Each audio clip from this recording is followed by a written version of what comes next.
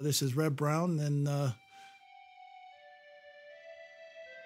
this is Cappadocia, and that's where St. Paul was, and I think he was the last guy before me. It's an incredible place.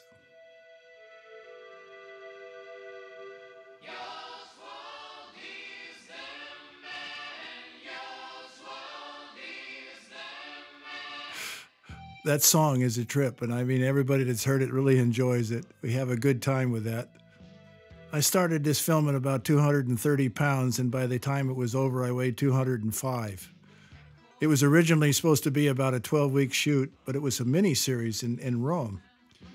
And we ended up I came home in December, and we started in August.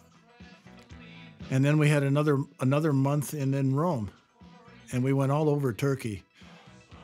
It was a very physical film. I mean, I ended up having dysentery a number of times and going through it. This right here where we're running right through this scene here, it was very cold. I mean, it was so cold that there was ice on the ground at times. In fact, when we were filming this here, you can see how slender I am.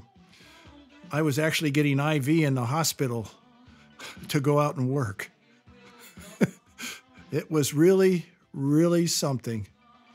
And then, the people in Turkey the people there were wonderful. We had a good time, and the Italians were, I had the best time with them. And they were just really good people. Alan Collins, who is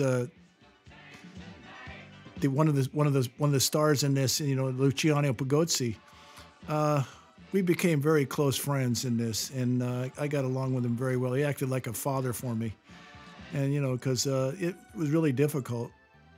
A lot of times when we were filming, like when you'll see this scene around the campfire there, you had people talking 4 or 5 different languages, and I asked the director, Margariti, I said, what do I do? He says, don't worry about it. We'll fix it later.